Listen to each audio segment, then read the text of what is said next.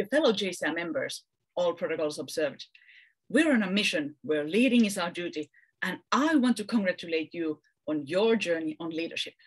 You, who are a leader by your position, having a duty to serve and lead by example, be the one whom to follow. And you, who already took some steps on the leadership path, got out of your comfort zone and said yes to development opportunities. You, who just joined the organization that aims to be the leading global network of enterprising young leaders, wanting to grow with a can-do attitude. And you, sitting in the audience thinking, she's not talking about me, I'm not a leader. Believe me, yes, you are. It all can start today.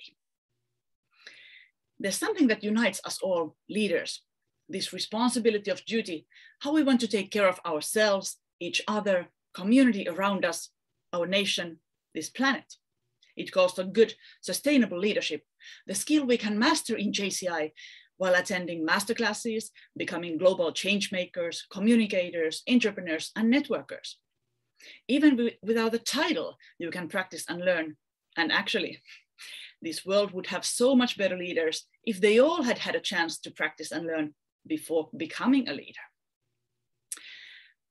Starting from leading yourself, listen to the others, tell your ideas, take action, be trustworthy, and give recognition.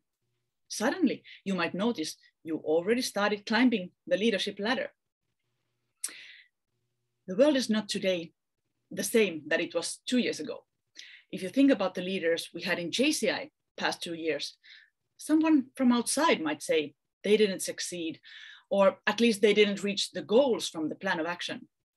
Luckily, that's not the only measurement. Like diamonds, true leaders are born and developed under pressure. And the purpose of JCI is to develop leaders for a changing world. This leadership school, spiced with a worldwide pandemic, is something totally unexpected, and no plans were made to face those challenges.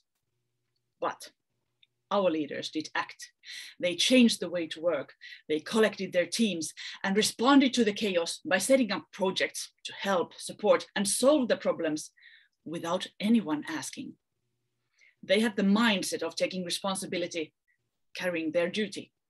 And that's how JCI Rise saw the sunlight. And anyone, I mean, anyone can be the leader to do the same tomorrow.